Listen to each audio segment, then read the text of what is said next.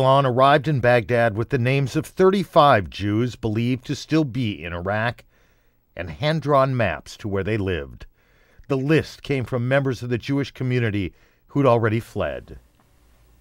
We went to this home in what was once the Jewish section of Baghdad. We knocked on the door, and this 90-year-old gentleman comes outside, and he is just charming. He just has these intense blue eyes, and he speaks beautiful English because he had worked for the British Railways in the 50s until they fired him because he was Jewish. And we went in and we talked with him, and what I saw was this lovely, charming, delightful man who lived in a tiny room. It was just heartbreaking. But not as heartbreaking as some. Regina was 75 years old, and Regina has such terrible curvature of the spine that she literally is bent in half all the time.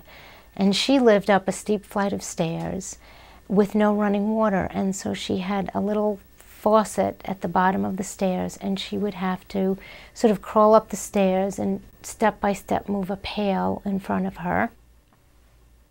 During that week, we saw a lot of people, and a lot of elderly people in this small community living in very, very poor conditions with little or no medical care at all. A week later, Rachel returned to Baghdad to see who in the Jewish community there would like to leave. We went and saw Zelon and sat down with him in his little room, and I said, "Would you like to go to Israel?" And he finally looked at me and he said, "I'm 90 years old, and every day I get weaker. I'm just not that strong, and my heart isn't very good, and I'm afraid that I'll die." He said, "I think it's better if I just stay here." And I started to cry, and I looked at him and I said, "It will break my heart to leave you, but I understand." That was a Wednesday, and on Friday, I wanted to go visit him.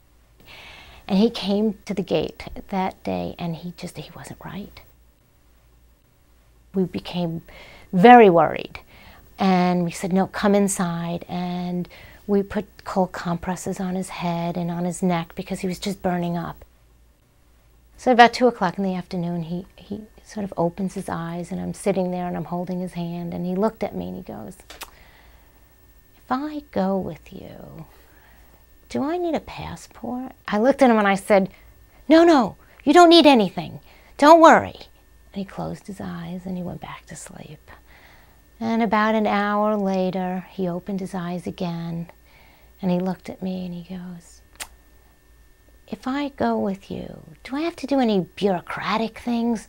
And I said, No, I'll handle everything. I promise you won't have to do a thing." Just closed his eyes and went back to sleep. So Sunday morning comes, and I'm like, okay, let's go see how he is. We were very, very worried that he wasn't going to make it. He was so sick. And he comes to the gate on Sunday morning, and he's just his old self, and he opens the gate and looks at me and says, "Where were you yesterday? I was so worried about you." And I just gave him a big kiss, and I said, "Oh, I told you I couldn't make it yesterday."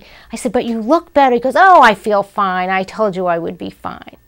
And about 15 minutes into our conversation, he looked at me and he said, "You know, I would never break your heart."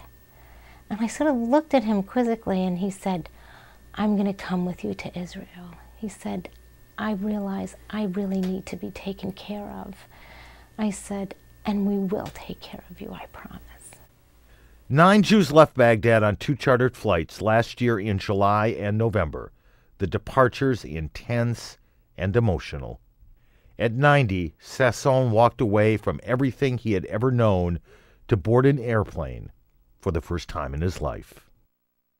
You know, I've been doing this work for 25 years. Baghdad and these people were different than everything.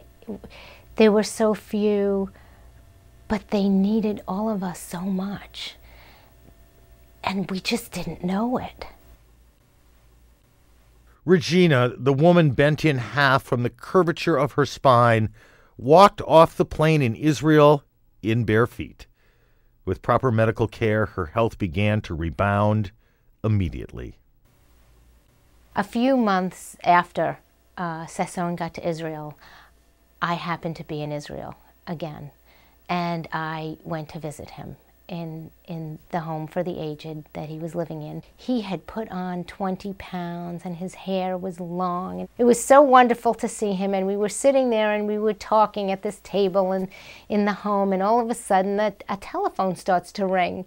And we're looking around trying to find a telephone, and Zelon reaches into his pocket and pulls out a cell phone and says, "Hello."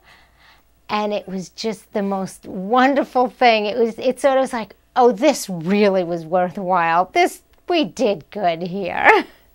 Aaron Brown, CNN, New York.